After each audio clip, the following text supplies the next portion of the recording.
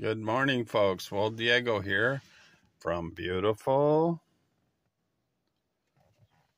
Look at that. Ain't that beautiful? Oh my God. Now that's beautiful. That's my country, my kind of country, where the surf meets the turf, where the garden veggies meet the fish and the mariscos. Mariscos are anything seafood. Okay? And I'm over here at the old mill, my favorite place. Just beautiful over here, and there's nobody here but the security guard. So it's Tuesday, the 18th of April, 2023. God willing, it's going to be a good day. I'm going to make some good contacts and get busy making money. All right, so I've been here for 2 nights and 3 days. Probably cost me like $500 to come down here and poke around. Okay, the gas and the couple hotel nights that they were reasonable, $30 a night. The food, I think $10 a meal, something like that. Very good food at the old meal here, and then this morning's breakfast at the old San Quintin restaurant downtown. But like I said, it's the only sit-down restaurant besides this place for the tourists. There's no sit-down dine-in. I mean, it's really, really scarce. I found one coffee shop that was modern, like a Starbucks, but it was a different name. It was very modern. Internet, espressos, everything. And then this morning's breakfast was like a traditional Mexican breakfast with 4 or 5 waitresses running around pouring you coffee, good food, and for very reasonable. Lots of food for $10. Okay, I've got my leftovers sitting right here. Okay, so obviously Tuesday morning in the middle of April is not a busy day for tourists or fishermen or anybody. It's still kind of windy, and it's not really cold compared to, South Dakota standards. This ain't cold. I got my jacket on today, but this ain't cold. It's a little blustery, breezy.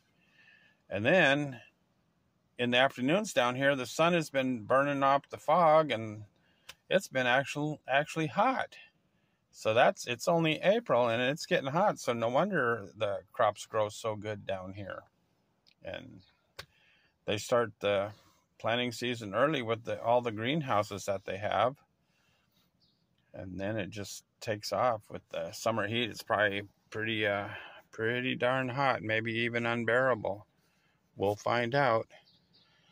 So far this morning, I've just eaten breakfast. I took a drive up north to check out all the workers are going to the produce plants, the packing plants, basically. Either the fields or the packing plants or driving the trucks. The whole area depends on the agriculture. So then I stopped by Pancho's boat yard on the way over here, which is just like 3 miles up the road towards the main highway. Nobody's there yet. And here's the first guy that showed up so far. Husband and wife driving around with their little dog, taking a look at the conditions this morning. They got all the score, the Baja 500 stickers, the Baja Bugs. Score is a big racing organization that races Baja. Okay, here's the joggers come out here for a nice jog. I would too. And okay, so I checked over there right behind me at Tiburon Pongas, and Tiburon, his real name is Alberto. He's not up yet. His wife even called him Tiburon. Oh, Tiburon's in the house or something. So that's funny. And I stopped by Eddie's Landing next door, and Eddie's not around. He's the retired law enforcement officer. He said he's had to drive up to San Diego today anyway. So that's all I'm doing, folks, is just making my contacts, my connections, getting the word out that there's a handicapped guy with a red hat in a big Ram truck driving around asking about boats and fishing and fresh fruits and veggies. All right, folks, and that would be me. So hopefully I'll get something going today. It's taken me a couple days to get my wits about me. I'm not a young man anymore where I figure things out fast. You know, the first day I was like in a daze driving around here. I couldn't even talk to people, you know, I didn't. But, you know, now I'm starting to feel more comfortable, okay, and more confident. And with God's help, we can accomplish anything. I hope and pray that our families are okay, the little woman and her family, and my family, my mom, my brother, everything so far so good. Mom and Ray, you know, they did the best show they could do, and hopefully they're moving on. Ray's all excited about it. So is Mom. Okay, folks, one way or the other, probably not spending another night in San Quintin. I've got too much stuff here in the truck to be useful. I've got to store it somewhere. So if I head back to Tijuana and the little woman is busy with her family, and it's only a one-bedroom apartment, so her family comes first. Her daughter and granddaughter can sleep in the bed with her, and I'm the man. My job is to be out in the world fighting dinosaurs, okay? And so if it's busy there, I'll head over to Vegas and at least check on my mom, help my brother out, and store some of this stuff. We got a computer here and tools and my 12-volt batteries, my 12-volt systems, all that. So getting stuff going, folks. Being a man, age 66 and pretty handicapped, but you know, there's no way I'm going to retire in a retirement home or anything close to retirement village or anything like that. No, I'm going to go down with the ship fishing. Okay, folks. Well, Diego, over and out for now. Okay, folks, I did get out of the truck, and it is blistery over here at the old mill since 1887. Okay, look at how beautiful this is. The garden, the statues, the palm trees, the ocean, or should I say a bay of the ocean. Okay, this is a very unique place because they say this bay winds on for 10 miles, okay? And you can see in the old days they built a dam across there, over there, the tide coming in, the tide going out, and they funneled most of the water's energy through that channel, which obviously turned the old mill, the old water wheel, into power, and they were able to grind grain, I guess. I don't know if it was mostly for flour, for tortillas, or corn for tortillas. I'd have to read up on the history. But obviously they don't need the water power anymore, but it was a good idea in the time. So over 130, 40 years ago. Okay, so the truck's parked there around the corner. I came over here. This is the restaurant where I was eating yesterday afternoon, so I'm a client. Besides, I've stayed here before. I was eating right here at this first table, and the internet signal is real strong here, folks. So I'm connected, and I'm able to upload my videos. That's the main reason for being here. See all the stickers on the window from the Baja events, the Baja buggy, Baja racing. You know, a lot of them. There's big money in the Baja races. There's the 250, the 500, and the 1000. I guess they don't go down to Cabo anymore. I heard it's too hard to race all the way to Cabo San Lucas, 1,000 miles. But they go around in the desert and La Paz and over to San Felipe. They have their routes where they're trying not to cause too much environmental damage and also private property damages. So SCORE is the big one. SCORE is the big organization that races. These are all the like individual little racing companies. Let's see, there's big money in that.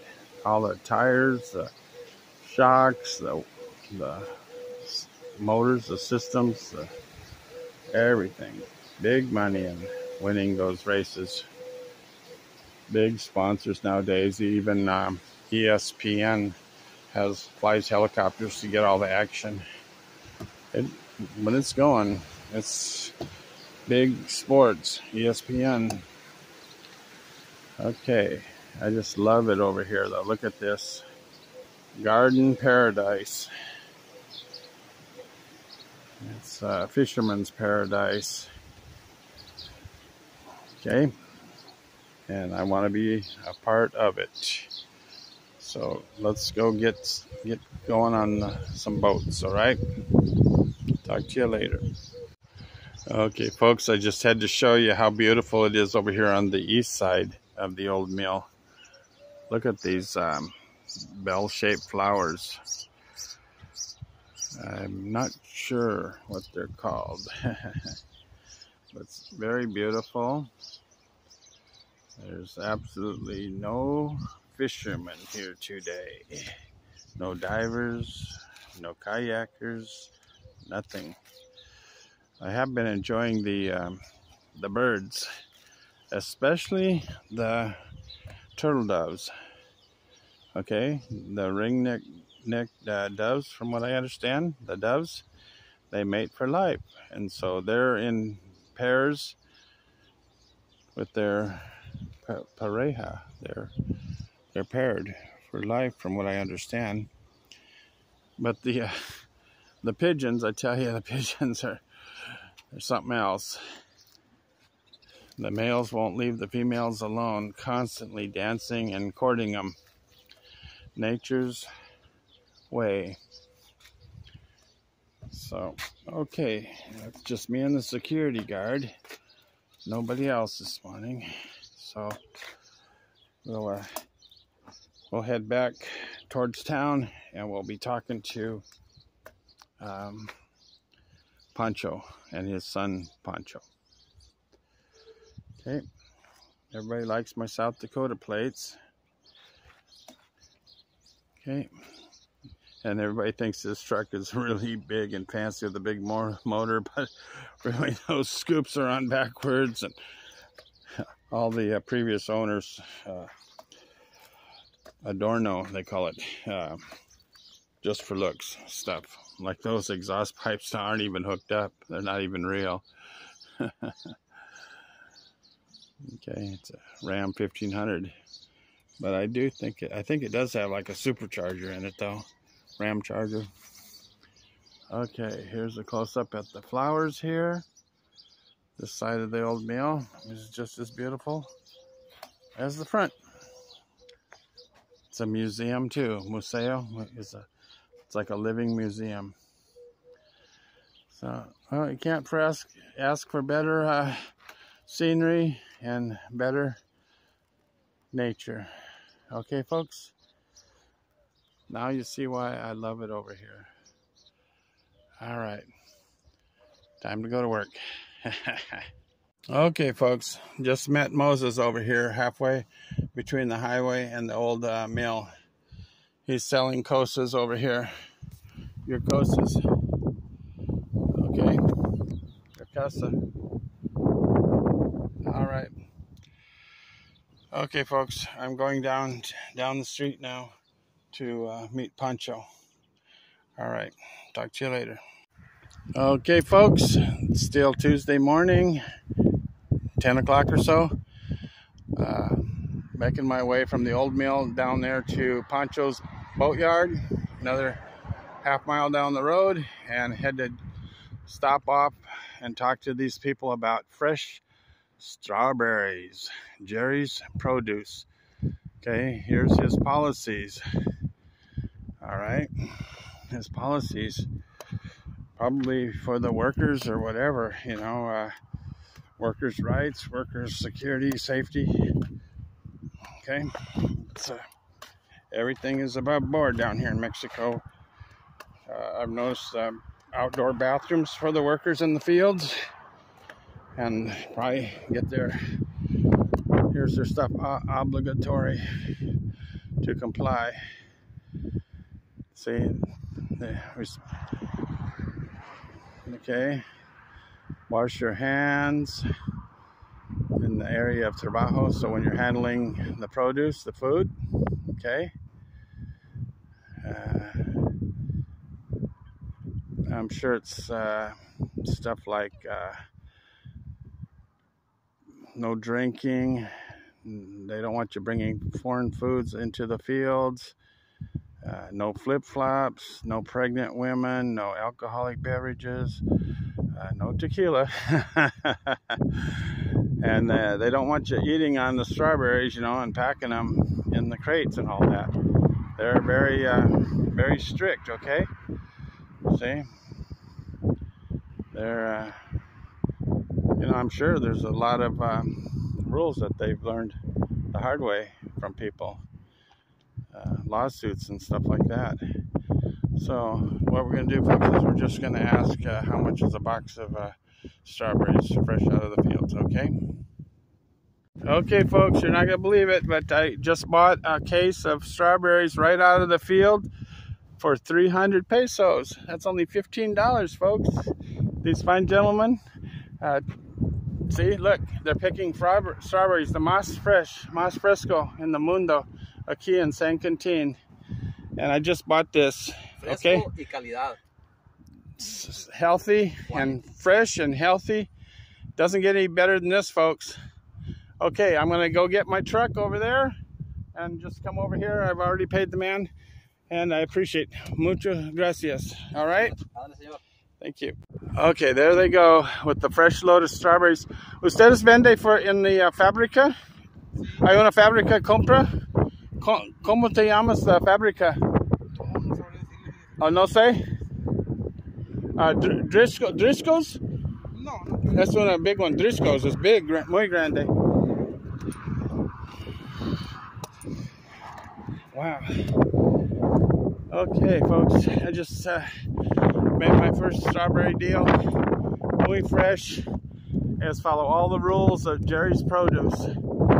And this gentleman is Caballero.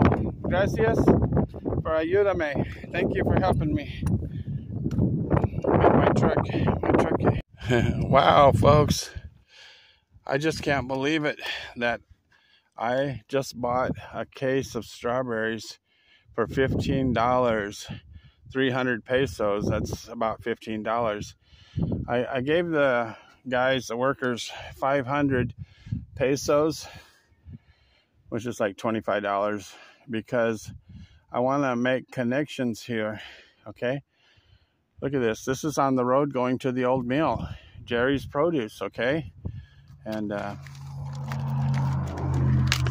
no fresh fruit deal would be complete without the taste test. There's no need to wash them off, you know. Hell with it. If there's a little dirt on here, I don't care. Okay, folks. Well, Diego, first purchase of some fresh fruit right out of the field.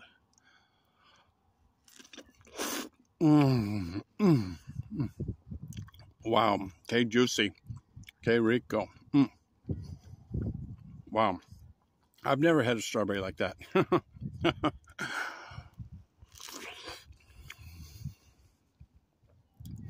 Never in my life have I had a huge fresh strawberry right out of the field.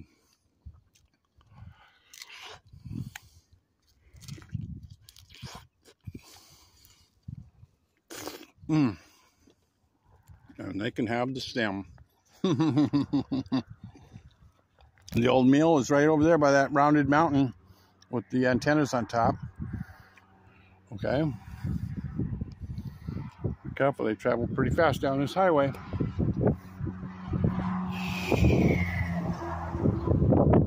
Wow. Okay. I will put this back. Wow, wow, wow. I'm so impressed. So impressed. Now, to tell you the truth, I haven't seen any other produce growing in the fields other than cactus, Nepalese over there. It looked like they were harvesting those also. Now, I've seen trucks on the side of the road selling corn, maize, and watermelons, sandia, and oranges, naranjas. Okay, none of those have I seen growing over here. Okay, so they're importing those from somewhere. I'd like to know where. Fresh corn, sweet corn, the big watermelons, and the oranges.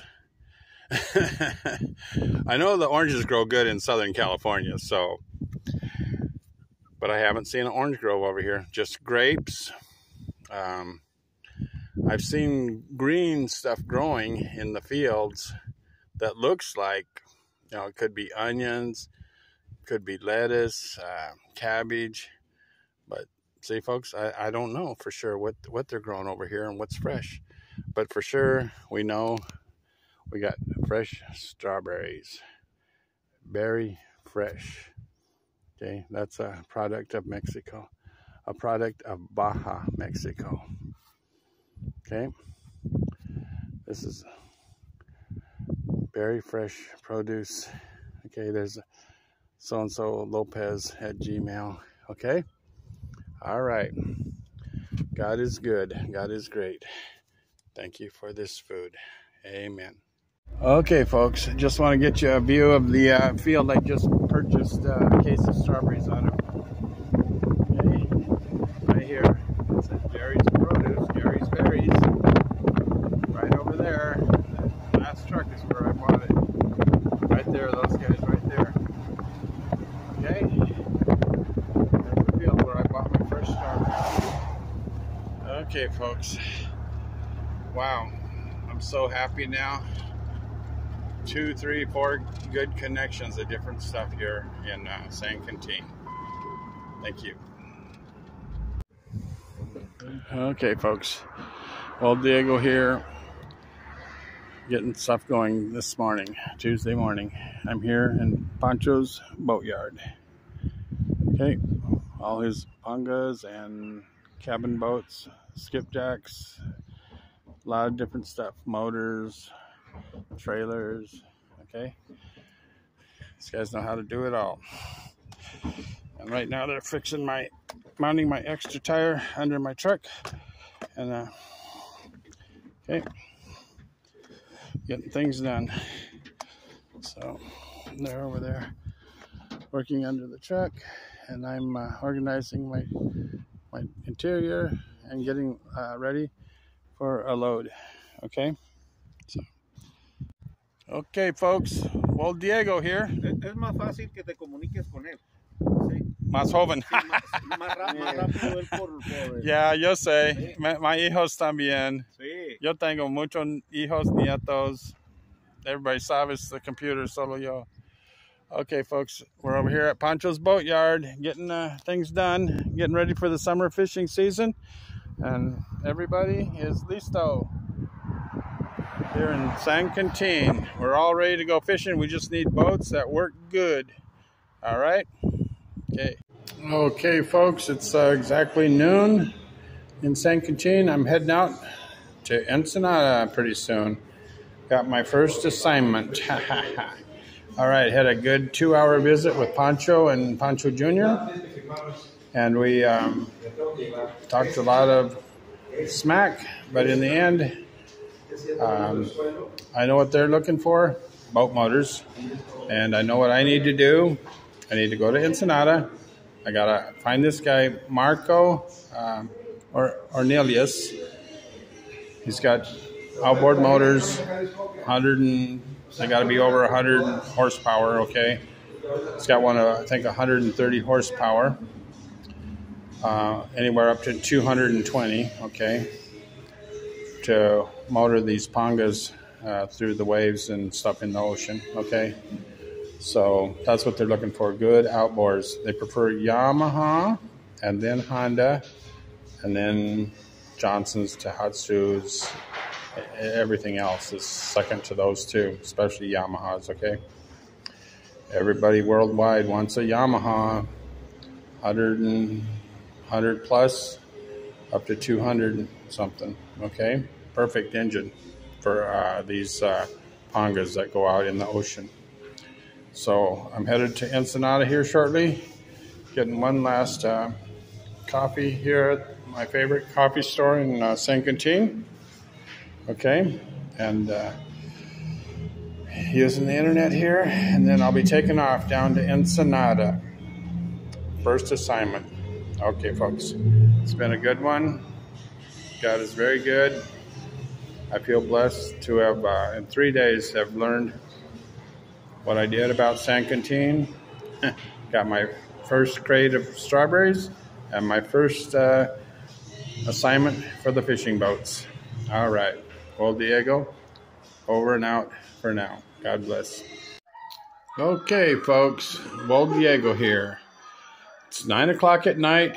It's still Tuesday the 18th. What a day. God is really great. I did all that stuff this morning from early in the morning till noon. Put that on one video. And then the afternoon was even better. I could have left it at 27 minutes, but I just got to finish the story because it's one heck of a day, probably one of my best days in my life. Because I left off with Pancho and Pancho Jr. at their boatyard in San Quintin. And the last thing they said to me is look for outboard motors, big ones, okay? Yamahas and Hondas Primero, okay? So I gassed up and took off down the mountain. I call it down the mountain from San Quintin because it sure feels like you're coming downhill to Ensenada, but I know you got to go uphill to come downhill. Very good drive. Pretty dangerous. You got big trucks and cars coming at you. It's only a 2-lane highway each way. A lot of potholes and curvy roads through the mountain. I stopped off at kind of like Camalú, Punta Colonel. I still can't say that, Colonel. And I hit a Dulceria, a big candy shop. Got my kind of like Twix bars. They weren't Twix, but the Mexican version of it. And that and my fresh strawberries kept me going the whole way. It's about 200 miles from all the way from San Quintin back here to our apartment in Tijuana. And the little lady was pretty upset because she couldn't get a hold of me all day. But there's no internet on the road. So, nothing was working. But I was working, and my truck was working. So I knew the military checkpoint was going to be coming into Ensenada. And so I was ready. Had my one box of fresh strawberries right there where the soldiers could see them. Nothing hiding. But luckily, they just waved me through. They're mostly there for commercial reasons. Okay, if you got to pay all your fees and have your permits and all that to transport a lot of stuff through there commercially. So I was fine. Hit a lot of traffic coming into Ensenada. But it took me about 3 hours in all to get to Ensenada. And then I went to my old outboard motor mechanic, Jaime, that I've used a long time ago for my little outboards. And he did a good job. The first pictures I'll show you were from Jaime's boatyard, but he only works on clients' motors, okay? He doesn't have much to sell. He might here and there, but he said nothing for sale, no.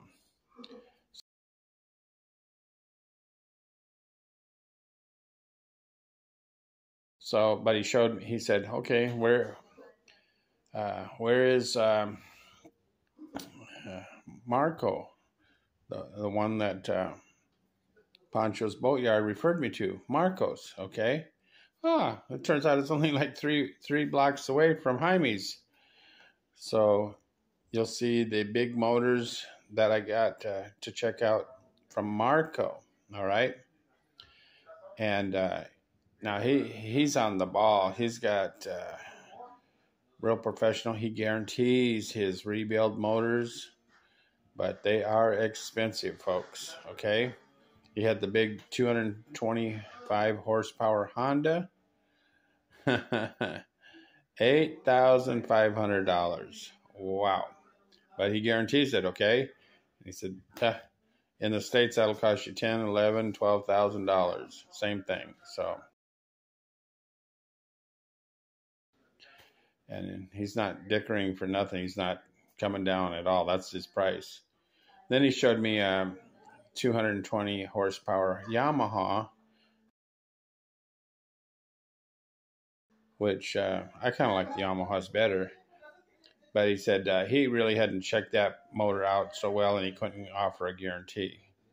So I messaged the Panchos back in San Quintin. They, they're going to be working their best deal with Pancho too, with Marco also, because they know him. So we'll let them kind of work it out, because there's all kinds of controls and stuff. It's not just the motor. You want the controls. You want everything. Okay. You're talking like $20,000 on a new rig for all that stuff. And here you can get it for half price in Mexico. So you won't be paying any import fees, and you won't be dealing with people far away. If there's a problem, they can go right down to Ensenada and talk to Marcos themselves. Okay?